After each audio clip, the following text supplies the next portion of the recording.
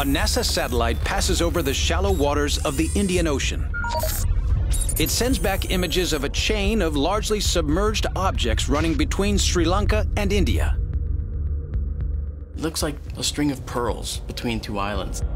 It looks to me like a rocky jetty, but this thing looks pretty big.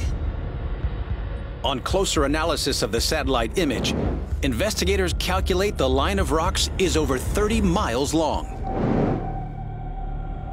What makes the image especially intriguing is that the rocks are in an area of sea mentioned in an ancient Hindu poem. A poem which also refers to a magic bridge. They're Hindu legends that the god Rama placed a bridge here connecting India to Sri Lanka. The stones in the satellite image are sitting on something oceanographers call a shoal or sandbar. These occur in an area where there's shallow waters, and sand could accumulate between the two land masses.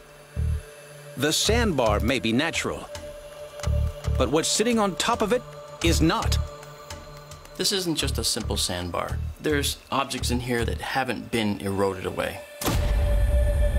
There are stones that have been brought from afar and set on top of our sandbar island chain.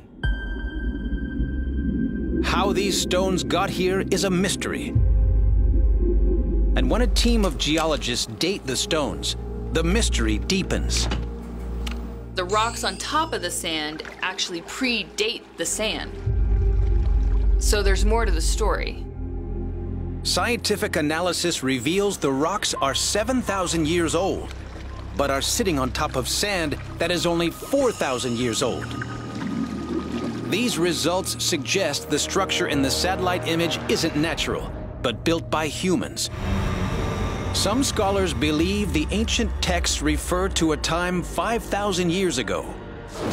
At this point in history, building such a long bridge would have been a superhuman achievement.